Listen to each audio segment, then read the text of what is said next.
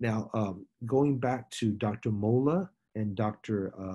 Baez's statements about how do you know if you've gone far enough? How do you know if you've done enough? This is where I would humbly put to you that, again, checking is the most important thing. And so obviously I just mentioned using fluoro, but now in the modern day, we have navigation. And so clearly you can put the sure tracking devices of a brain lab tool or this is a Medtronic stealth station tool, but all these navigation stations have some type of tracking device that you can see clamp onto the handpiece of this and therefore know where and register the tip of your tool in the registration platform that all these navigation devices have, especially overseas.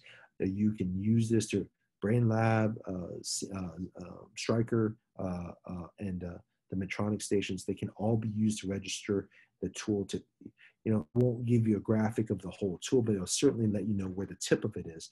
And then you can use that. For example, again, Dr. Yang Chen, you can see we'll be using it for calcified disc herniation here.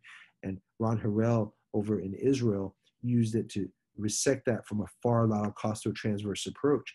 And you can see that's the transpedicular costotransverse drilling he did with the drill. And then he used a navigated drill to gradually create a cavity, if you will, and then doing a standard thoracic discectomy using the curved drill to, again, slide under the dura, protect the dura, pushing downwards away from it in a costotransverse or transpedicular type far lateral approach. And that's, I think, what you want to see. But the key is this lets you know where you are relative to the dura.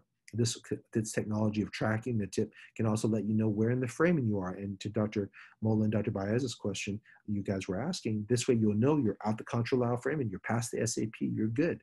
And also if there's a very discrete osteophyte like that case I showed earlier with that calcified synovial disc, this will also let you know you're right there. So that's why tracking these tips is obviously something that we do.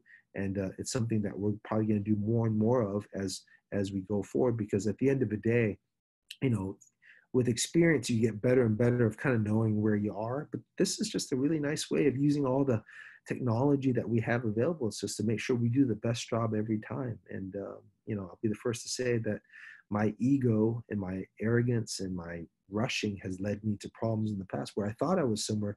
And then on the post-op CT or the MRI, I realized, oh my gosh, I wasn't nearly as far, or I missed that osteophyte. So this is just a nice way of tracking the space to let you know that you've achieved all that.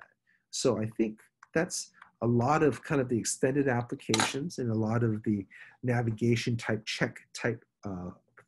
technologies that we have that can be integrated to the Dreal Carevature platform.